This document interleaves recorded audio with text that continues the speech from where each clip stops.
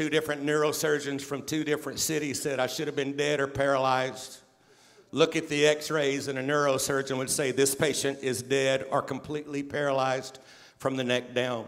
Two surgeries, and God blessed in that process, but my body kept pulling the fusions apart. They didn't hold, they didn't stay. And so on a day that I was supposed to be released from the hospital pending one last x-ray, they already had the cart in my room ready for me to go to leave the hospital, loading up things, and they came back and said, sorry, but you need to get back in bed. The last x-ray shows the third surgery has come apart. This surgery will have serious complications, and we have to do it and just get back in. Had a halo brace and lay back down. So I went in just a few moments from the exhilaration of going home to you're facing a third surgery, never been done in the United States, experimental. They'll have to go in through the front, do surgery on the back. I'm not going to tell you all the details, but it was precarious.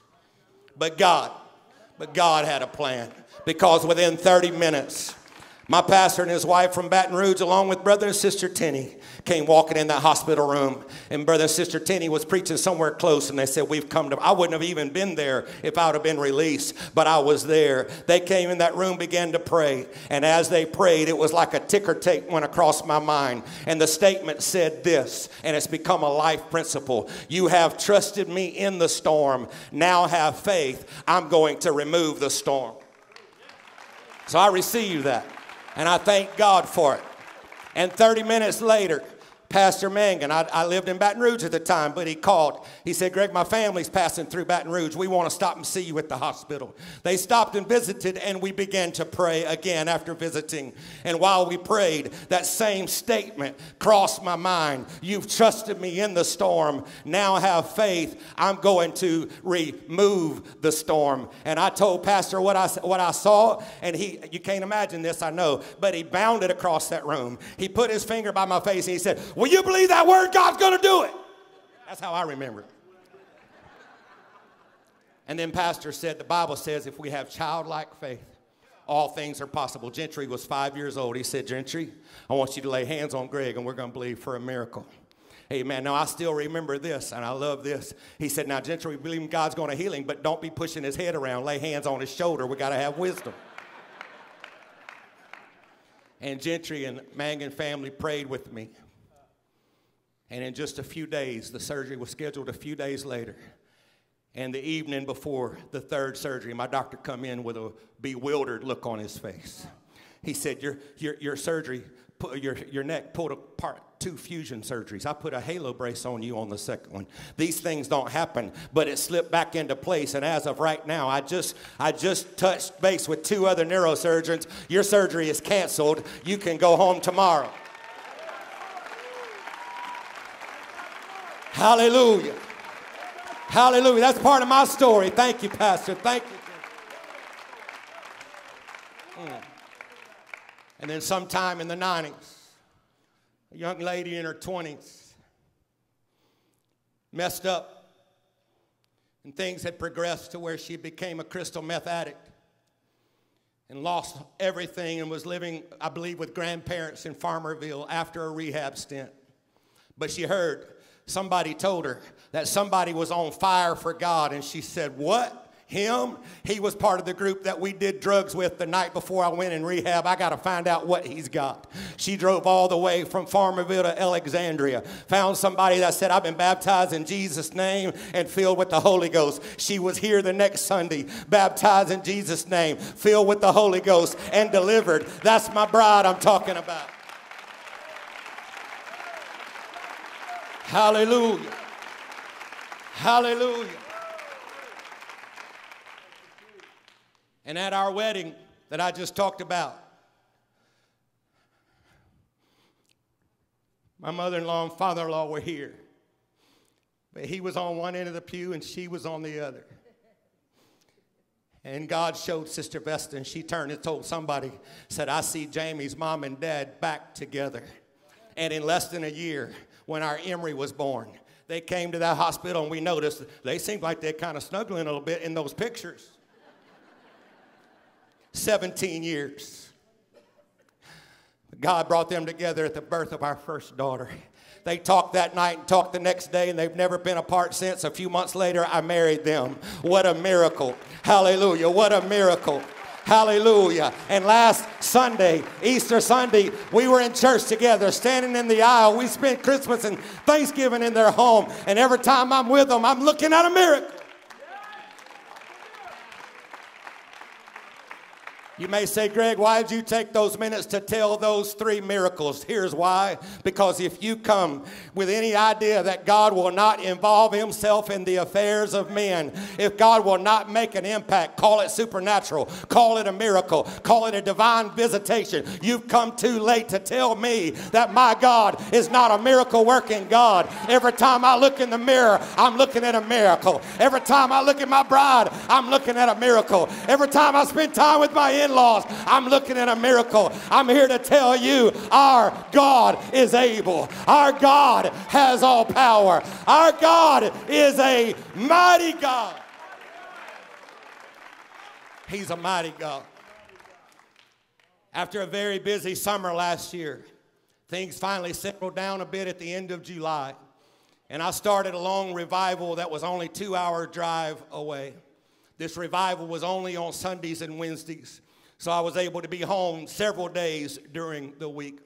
We had moved to a new place on Marie Street during the summer, and I'd been getting out and working in the yard. Louisiana summertime, my favorite time to try to get out in the yard is the last hour of daylight, hoping, it doesn't work, but hoping it's a few degrees cooler. And I didn't realize it, but those last hours, the hours called dusk, is mosquitoes' favorite time to come out. Big, fat, hummingbird-sized mosquitoes. And little did I know at the time that the wrong one got me.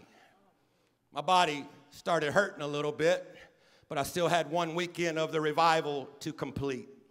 So I drove and preached on Sunday morning, Sunday night, feeling so bad. Was offered to spend the night, but knew I need to get home now, and I'm glad I did. I didn't get out of the bed on Monday. I didn't get out of the bed the rest of that week.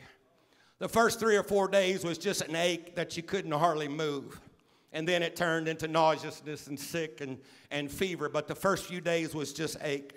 But on Friday, the situation had greatly progressed, and Jamie came in and found me on the floor beside my bed, fever of 106. Mostly out of my mind. And her and my daughter carried me to the vehicle and took me to the hospital. And at first, they did not have a diagnosis. But they knew that whatever was going on was very serious.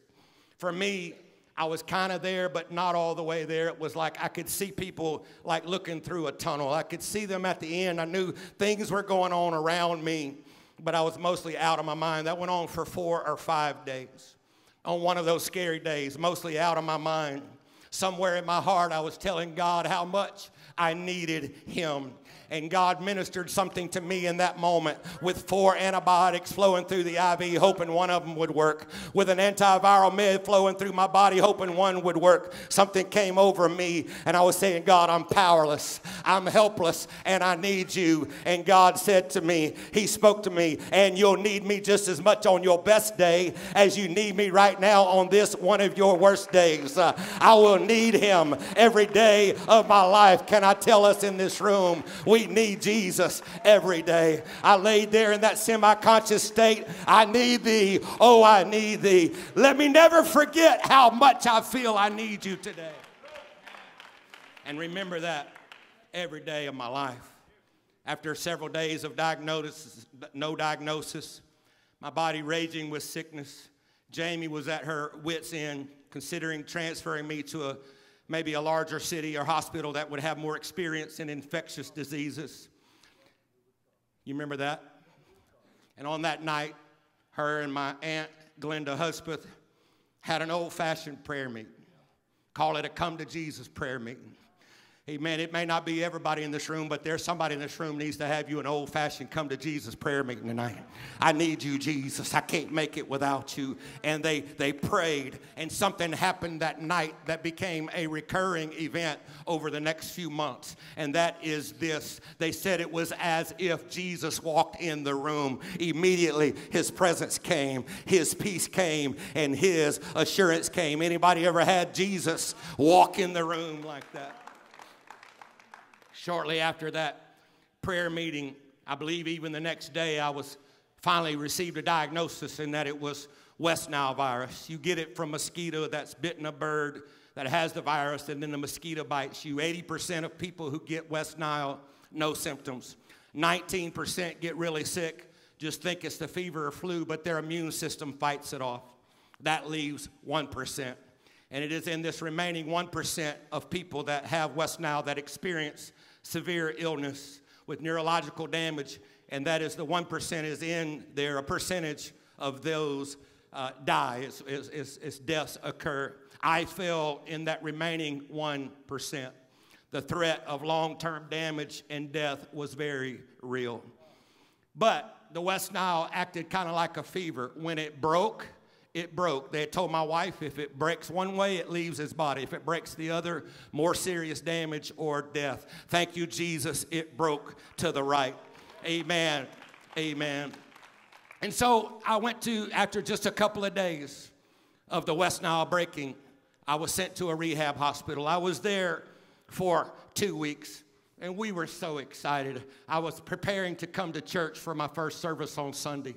But on Saturday, I started having to ask my family, help me. I was able to get up and down on my own. I was still weak, but I could move real slow. But I started having to say, would you help me off the couch? And I got dressed on Sunday, came to church in a wheelchair, and I tried to stand. I was so excited to be here. I sat right over there. I tried to stand 3 times and couldn't get up. A weird pain was coming into my legs, and by Wednesday, I was bedridden. My body almost fully paralyzed, my limbs refusing to cooperate. My wife taking all she could to get me from the bed to the chair. And on Friday, back to the hospital. I mentioned the paralysis, nerve pain in my legs, blurry and double vision. Whatever was happening was happening fast and was truly scary, because this time I was more alert to know what was going on. But God was about to show himself. Oh, he was about to show himself in a very real way. Amen. We went to the ER, and Brother Roger took me to the ER, and Jamie's family was in town. They had a lot of stuff to do that day, and she came 2 or 3 times to the ER, but it was a long day. Brother Roger said, I'll sit with you, Greg. And the first doctor came in, and he said, oh, I'm going to have to send you home. This is just the results of West Nile. You've been hit very hard. And the West Nile, he said, we can't help you. I would like to tell you at this moment that my wife got anointed right then, and I don't believe it was the Spirit of God.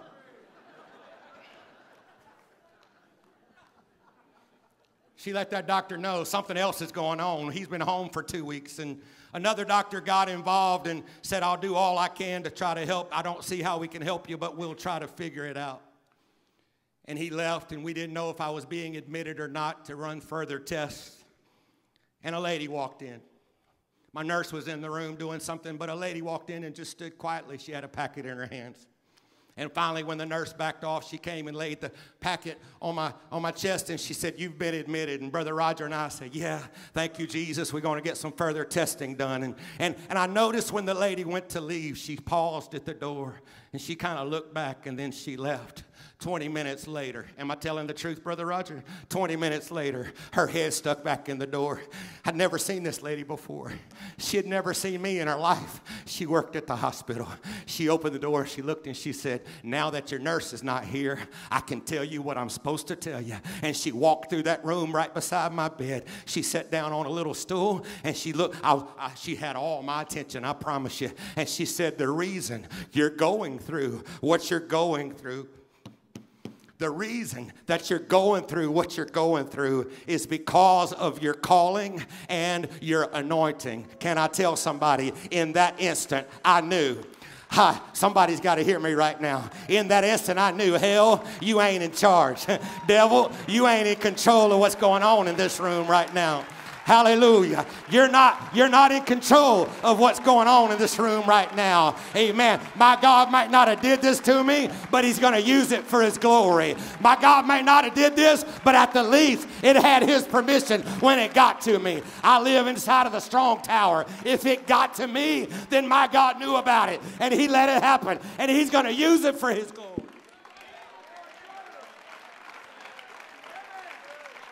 I got to tell somebody right now, Jesus Christ, Hebrews 12:2, is the author. We're supposed to look to Jesus. He is the author and...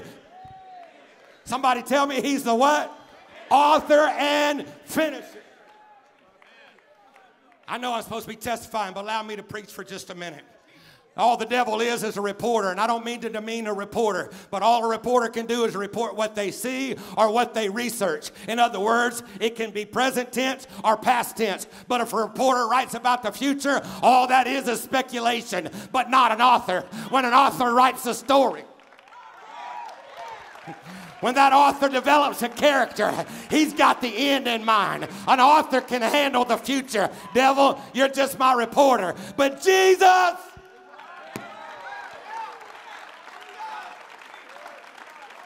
He's my author. He has for you a hope and a future. Her next words. For the next little while, you must not look through your natural eyes only. You're going to have to look through the eyes of the Spirit and through the eyes of faith. She said, whatever all goes on, no, it's temporary. No, you're going to come through this. Huge tears running down my face. You can ask Brother Roger. I said, are you an angel? She said, no, but I got a word for you. She said, one day when you're preaching again, and walking back and forth across that platform, I guess it wasn't hard for God to tell her all the other stuff. It wasn't hard to tell her I was a preacher and that I don't like to stand still. I got to be careful tonight. Amen. But she said, when you're preaching and walking back across that platform, you tell them that you have a mighty God. You tell them everything that God's done for you. So I think it's a good time for me to take a little walk right now. I got to tell somebody in this house, you serve a mighty God. I got to tell somebody in this house, he's a deliverer. I got to tell somebody... I got to tell you, he's a powerful God. I got to tell you, my God is able to deliver. He is able to save. He is able, I'm walking, Pastor. He's able to restore.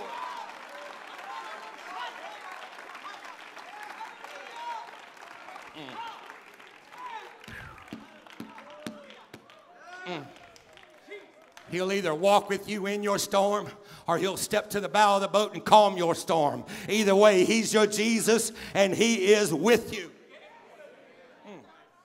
And then she got a little preachy on me for her last line. I think she even pointed a little bit. She said, you hear me? Your story is for his glory.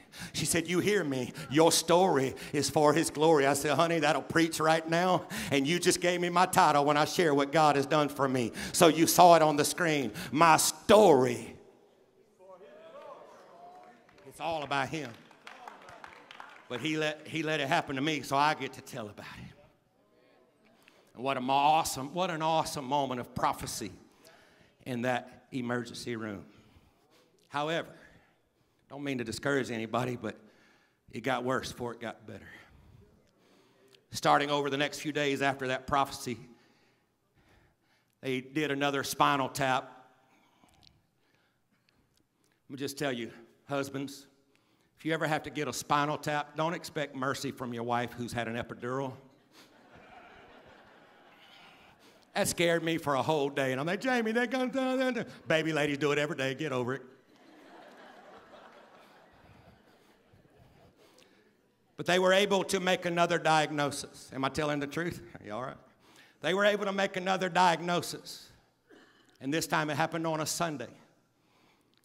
My neurologist came in and he said, you have something called Guillain-Barré syndrome. I'd never heard of Guillain-Barré. But it is when your body's immune system attacks your own nervous system and begins to attack the part of the nerves that send messages to your arms, your legs, and eventually other organs. And the brain can't send those messages, and so you become weakened, paralyzed as that unfolds, which is what had happened in my life. That was heavy. The treatment for GBS was called IVIG. Papa, thanks for researching it so much and telling me so much about it. IVIG. Papa worked for Baxter Pharmaceuticals for years and did a lot of research. But IVIG, to make one bag of IVIG, and I had 4 doses and found out it's $10,300 a bag. I will confess, I wanted to figure out how to get that stuff back out and sell it. But IVIG is made from hundreds. Some websites that I looked at said even over 1,000 healthy blood donors. Listen at this, it's amazing. Blood donors, over 1,000 blood donors donate their blood, and in the lab, their blood is processed down to the plasma and then to what's called the immunoglobulins or the antibodies. In lay terms, the part of blood that is related to immunity is taken out of hundreds of people's blood and put in one bag of this medicine called IVIG that then is put through IV into your body and helps right your immune system and helps you to fight infection. So that was going to start on Monday night at 10, my IVIG. But on Sunday afternoon, God said, I think I'm going to start my IVIG just a little bit sooner. Listen, my Jamie wanted to come to church. So Davin Ainsworth, a powerful man of God in this church, came and sat with me. And we were watching service on my laptop that night. And it was one of those nights that God and Pastor Gentry were pretty fired up. And by the second song, everybody was at this altar praying. And so after about 10 minutes of praying, I said, turn it down. We'll just visit a while because it was praying and music in the background. After about 10 minutes of us sitting there with the music, with it down a little bit, all of a sudden, Pastor, you grabbed the microphone. And you were somewhere about right here. But you said, church, we need to pray right now for Greg Albritton. Hey, man, I looked at Davin. I said, turn that up. That's me he's talking about. Turn it up right now. He turned it up, and Pastor said, Greg has received a new diagnosis today. And we got to pray for Greg right now. I want somebody to hear this. I want somebody to understand this right now. It didn't take 3 minutes, and it didn't take 5 minutes. My hands could move laterally a little bit. I stuck my hand through the rail, and Davin held my hand. And the power of God exploded in that room. God is not hindered by hospital walls. God is not hindered by distance from this location. Thank you, Pastor. And you prayed for us on that Sunday night. And it was as if God said, they're about to start your IVIG with hundreds of people's blood pouring into your body. Amen. I got hundreds of people right now that's about to call on the name of Jesus, about to cry out to the power of Almighty God.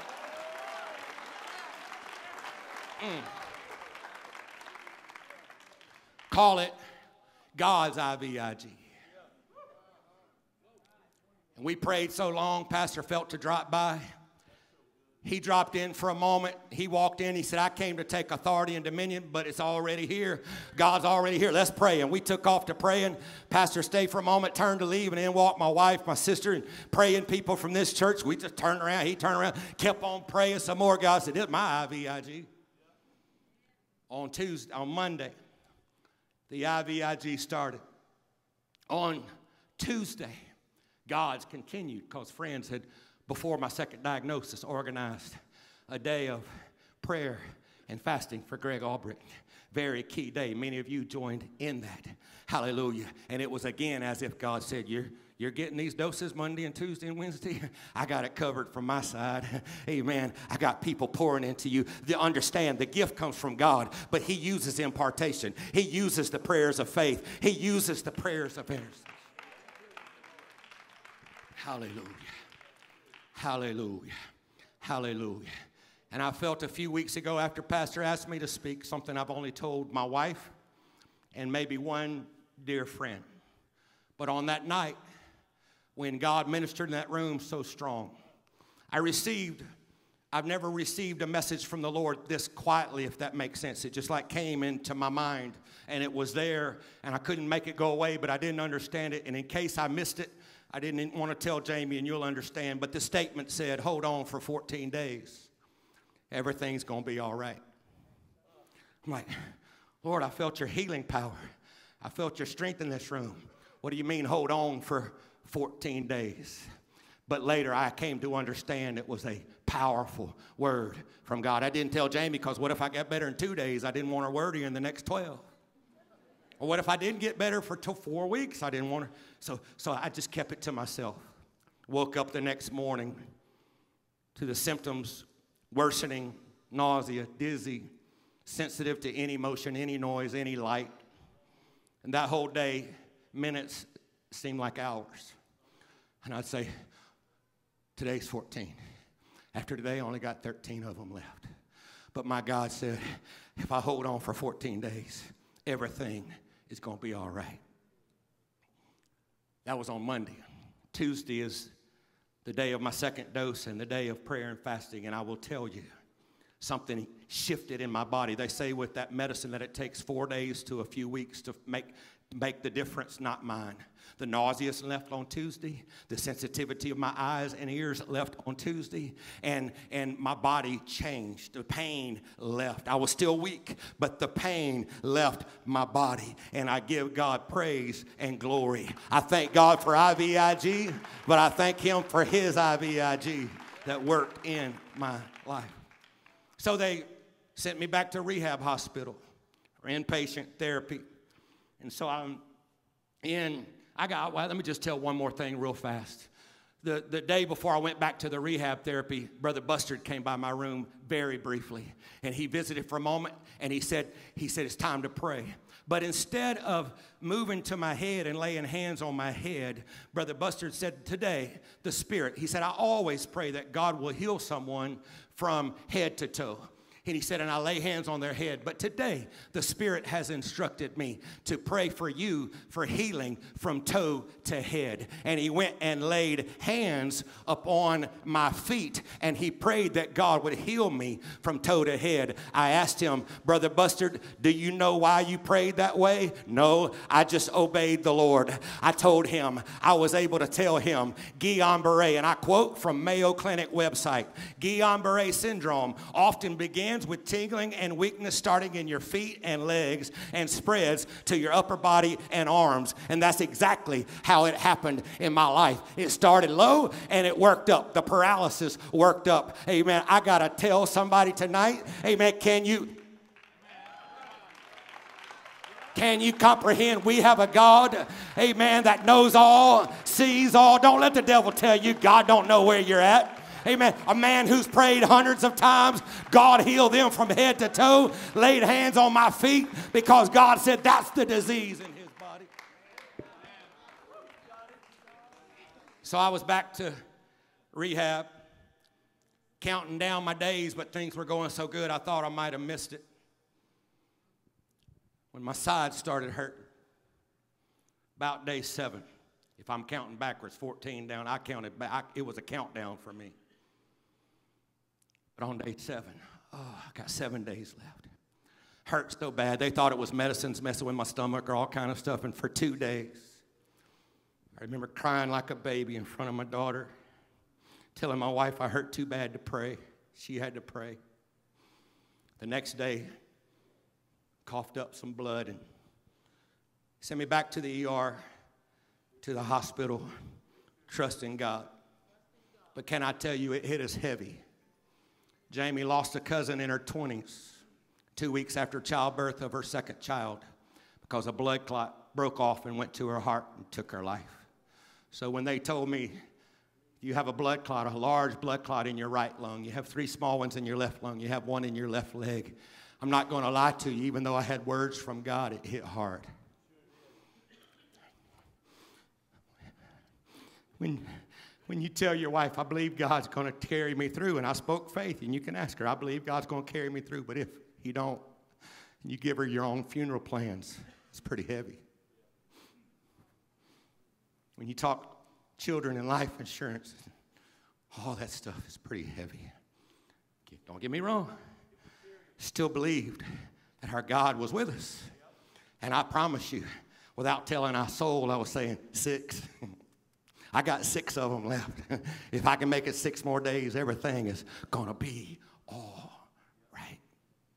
I want to move along for time, but I got to give you one more scripture. Luke 8:22 through 25.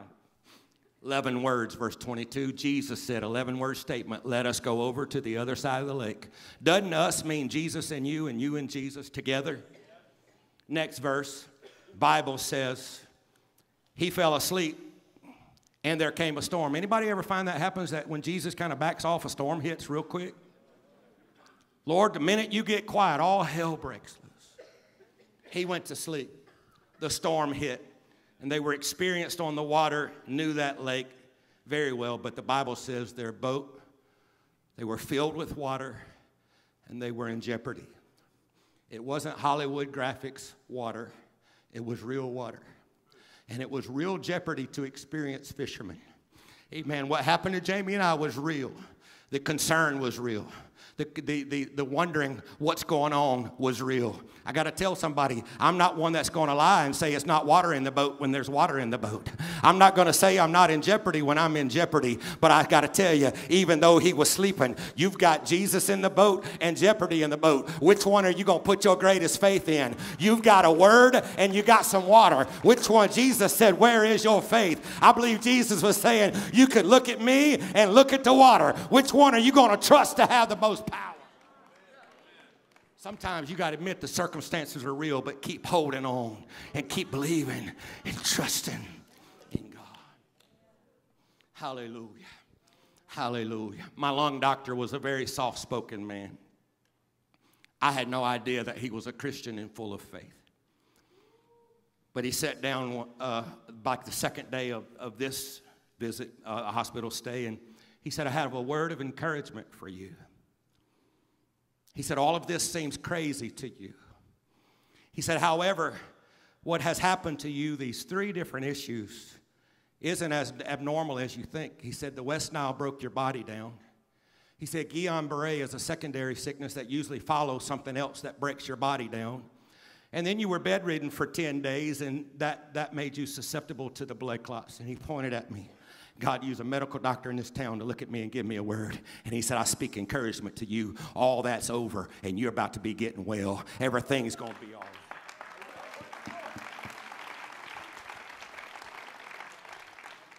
And then he looked at me and said, Reverend, would you mind praying for me? You think I had any problem praying at that moment?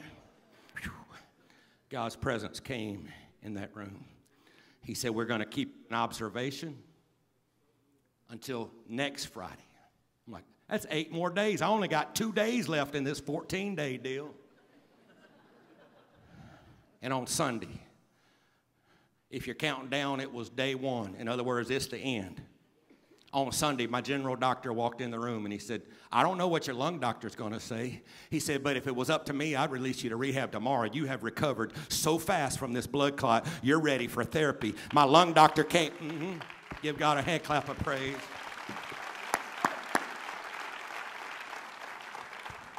My lung doctor came in on Monday. He said, you're doing so good, I'm releasing you back to therapy. It took 1 day for paperwork and the process to get me transferred. But after 14 days, I haven't had one setback. I haven't had one other thing. It's all been strength recovery and therapy since that day. Amen. But I haven't had one setback since day 14 when my Jesus told me, you hold on for 14 days and everything is going to be all right.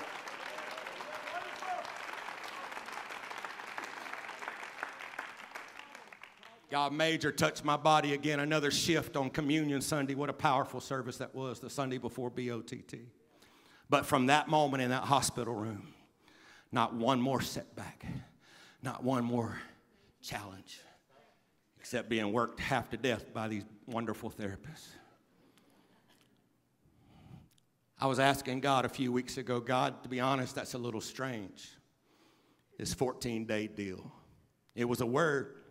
Tim, thank you for your powerful message a few weeks ago. It was a word from God, Tim, for me to hold on to. like, let us go over to the other side. Jesus is in the boat. It's not going down. He said, hold on. But I was asking God, and it was after Pastor had asked me sometime soon to minister. And I was asking God, that 14-day deal, it was just kind of strange. I didn't even tell anybody. Parts I didn't even know for sure until it all unfolded. It was just so real, though. I counted down every day. And the Lord spoke to me as clear as he's ever spoke to me. And he said, you stand in that pulpit and you tell somebody their trial has an expiration date on it. He said, you stand in that pulpit and you tell somebody, keep holding on and keep having faith because your trial has an expiration date on it. You got to keep trusting.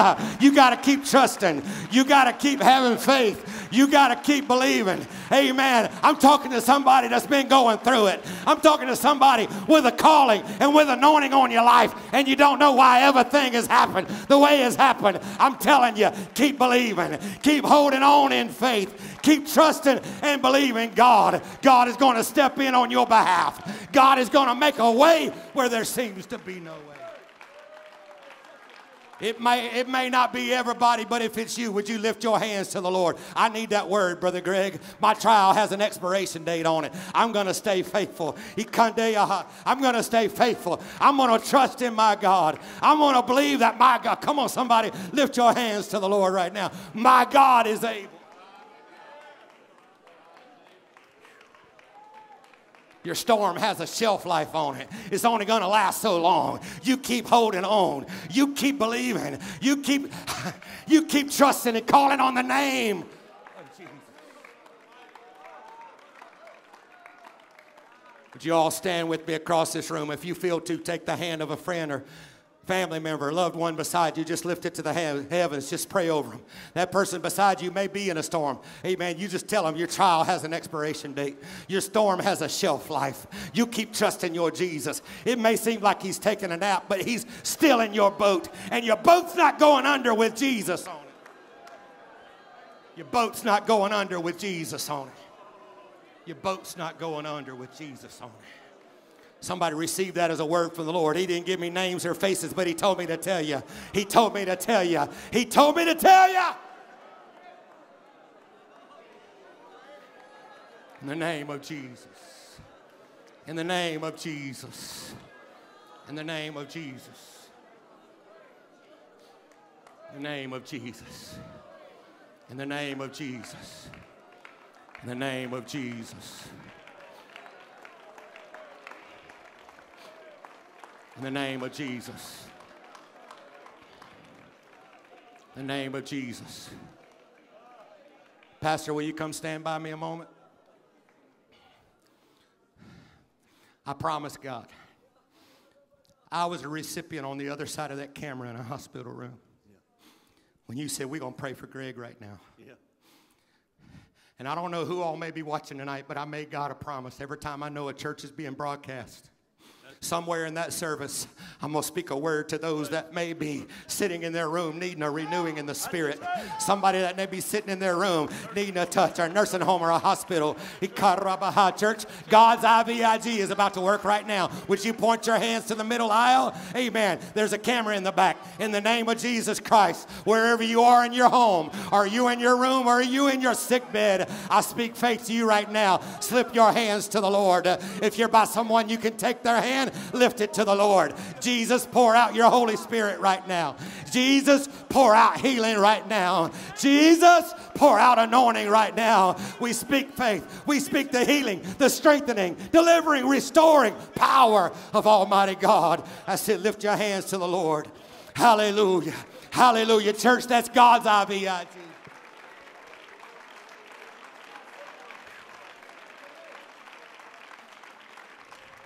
I got a text this afternoon. Jim Edwards, a faithful man in this church, been down in his back for several weeks, said, Greg, I wanted to come, but I can't be out of bed for more than 2 minutes. That's bad back situation going on right now. Jim, we're activating God's IVIG. You're my friend. I speak the power of the Holy Ghost to your room right now. I speak the same Holy Ghost that came to my room to come to your room and touch your spirit and touch your body right now in Jesus' name. Jesus' name. Jesus' name. I close. But it's not just my story. That's for his glory. I feel like the lady that stepped in my room, because I got to stand on this pulpit and look people in the face across this room and tell you like she told me, you hear me now, your story is for his glory. Your story is for his glory. Somebody say it, my story. Somebody make it personal. My story is for his glory. One more time. We're about to come to the front. One more time. Would you just let faith be released in this room? Take that hand one more time. Lift that hand to the Lord one more time. Let Jesus use you right in your pew. Let Jesus, I see people, amen, crying, weeping in the presence of the Lord. I see people crying out for a touch from heaven right now. Father, in the name of Jesus, don't be afraid to act in faith right now. Don't be afraid to act in faith right now. He's in this house right now. His presence is in, there's deliverance, there's anointing oil. There's power from the throne room. Power from the throne room. Power from the throne room. I'm sorry, I can't pass this moment before we move. Just turn again and turn and lay hands on their head or on their shoulder. If they're a guest, ask them if you can take their hand. Pray for somebody near you. There's oil flowing in this room right now. Derek Parker, would you come see me? There's virtue in this room right now. There's virtue in this room right now. That's it. Somebody just let healing oil flow. Somebody let the healing oil flow. That's it. Sister Tenny, I just feel it in her spirit. Somebody lay hands on Sister Tenny right now.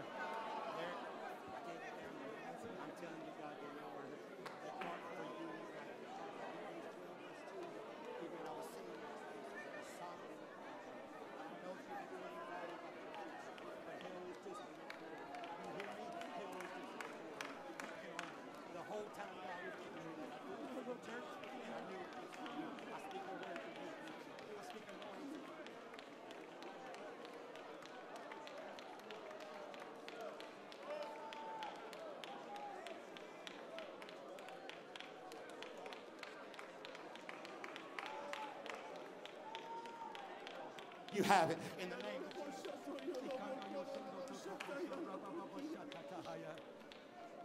In the name of Jesus. In the name of Jesus. Ministry team, would you come to the front real quick? Brother Robin, come on. Any minister praying, I just want you to come. If you need a miracle in your life, you need a touch from heaven in your life. We've prayed the body one for another, IVIG. But you need something that only comes from heaven. You need something that doesn't come from earth. I want you to just step out and come. As real as Jesus walked these aisles in a drama last week, he's walking these aisles in spirit right now. Amen. Come. Would you come? It doesn't matter to me the need. God can restore marriages right now. God can minister in your family right now. God can minister in your body right now. God can minister deliverance, hope, strength. That's it. In the pews, keep praying. But there may be some that wants to step out. There may be some that wants to come to this front. A couple people gather around Sister Tenny. Amen. Let's pray strength to our Sister Tenny right now. Pray virtue from the throne room right now. In Jesus' name. You need a renewing in your spirit, whether in your pew or in these aisles. Lift your hands to the heavens. You need something from God.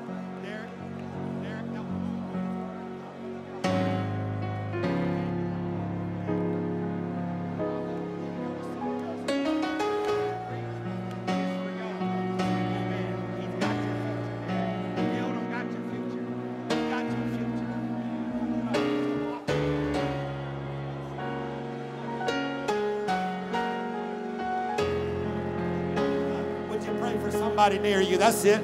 If you didn't come to the front, just keep praying in your pew. In the name of Jesus. God, touch our friends in this house. Hallelujah. God, touch our friends in this house. We speak healing oil. We speak virtue from the throne room. Jesus, you came to my hospital room. Come to somebody's room right now. Come to somebody's spirit right now.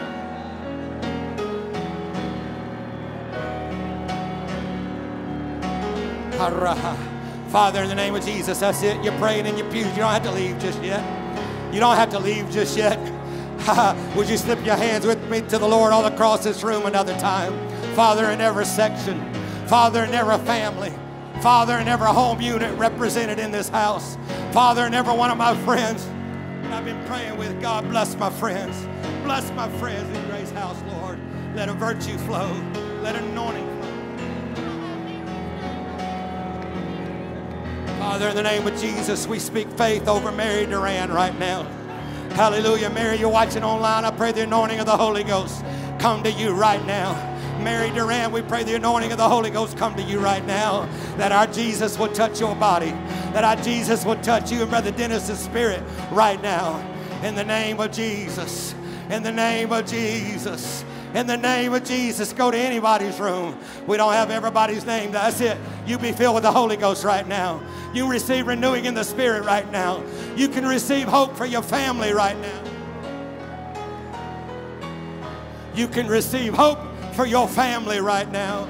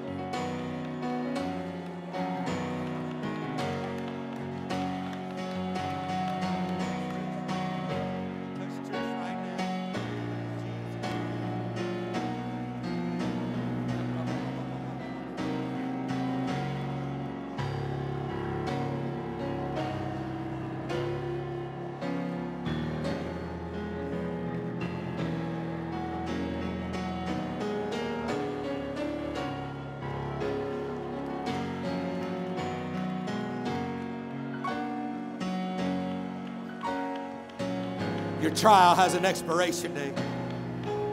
Keep holding on. Keep believing in faith. He's going to step in that room just like he did mine. Keep holding on. God, from the front row to the back, let oil come right now. Let healing oil, let strength from the throne room come right now.